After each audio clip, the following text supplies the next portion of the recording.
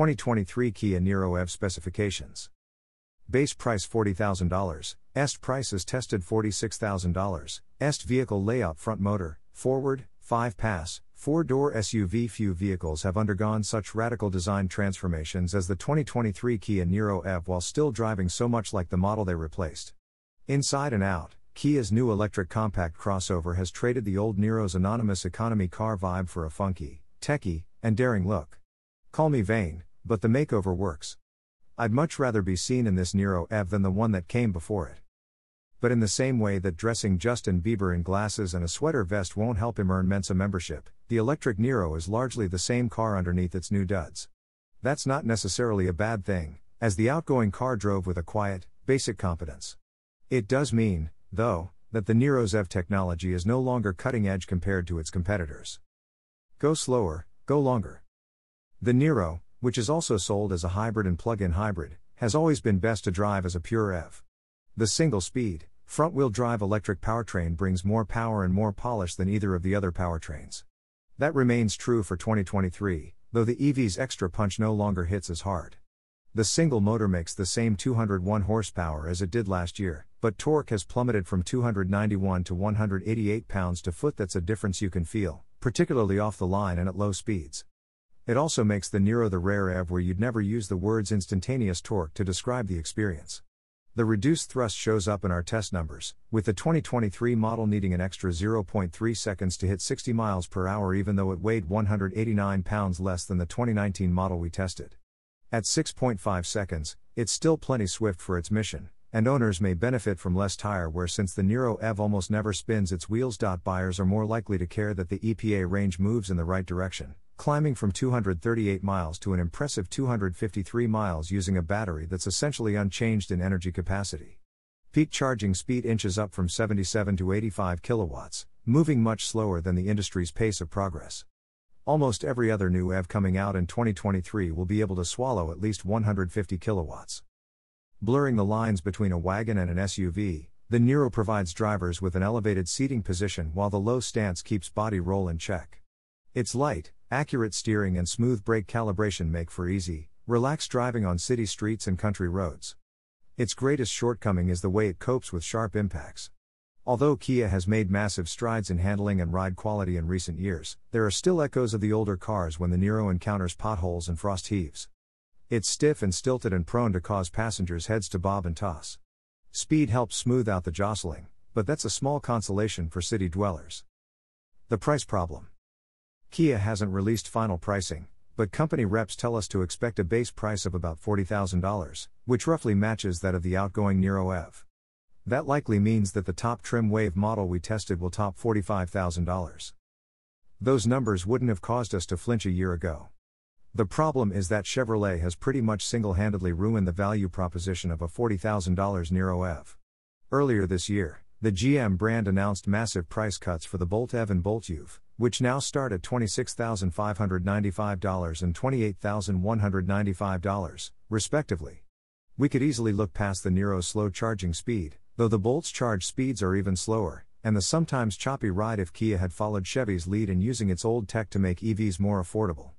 And coming next year, the roughly $30,000 Chevrolet Equinox EV will offer more space and better in-car technology while using GM's next-generation Ultium battery. Chevrolet appears determined to take Kia's old job as America's value brand.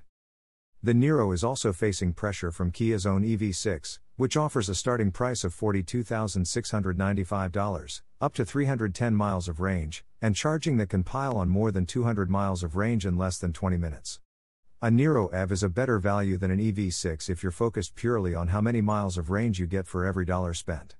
The longer, lower, wider, and sleeker EV6 drives as good as it looks, though, and it can be had with all-wheel drive and greater range if you have money to spend. Pretty to look at, sometimes frustrating to use.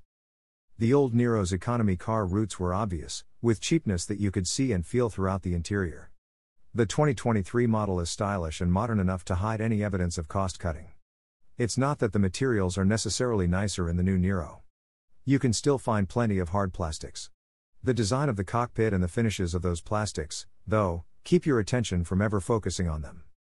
The cabin is dominated by two 10.3-inch screens mounted under a single pane of glass. The crisp and clear graphics look cool, but they are not as easy to decipher or navigate as in the old car.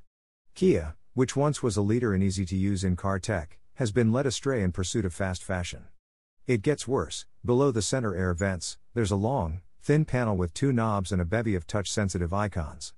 You tap one of those icons to switch all the others between controlling the climate and infotainment systems. In other words, the same knob that adjusts the driver's air temperature also changes the volume.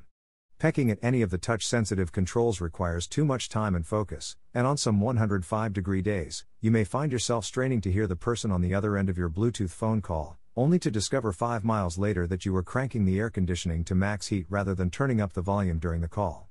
Most drivers will likely overcome the learning curve relatively quickly, but isn't it better to design a car with no learning curve at all? You can sidestep some of these headaches using steering wheel controls, voice controls, or the standard wireless Apple CarPlay and Android Auto. Standard equipment for the well-equipped base wind trim includes heated front seats, a power driver's seat, adaptive cruise control, blind spot monitoring, and USB ports in the backs of the front seats to keep rear occupants' devices powered up. The more expensive of the two trims adds wireless phone charging, a power passenger seat, ventilated front seats, a heated steering wheel, a premium 8-speaker audio system, and vehicle-to-load capability, which allows you to use the vehicle's charging port to power pretty much anything with a standard household plug.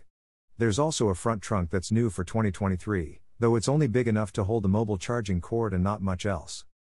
Small gains in the wheelbase, length, and width provide similarly small improvements in passenger and cargo space over the outgoing Niro. This is one place where buyers may make their decision between a Niro EV or Kia EV6.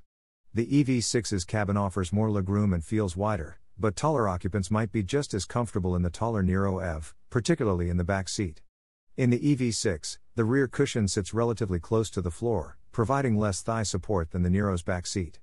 There's also more headroom, front and rear, in the Niro. It's nothing a price cut can't fix. Kia, along with sister brands Hyundai and Genesis, is consistently knocking out more original, interesting, and exciting designs than any other automaker right now, and the 2023 Kia Niro EV is another notch on the design team's belt. There's no question this redesign marks an upgrade over the vehicle it replaces. What makes us temper our enthusiasm, though, is the fact that the rest of the automotive world has changed even more dramatically.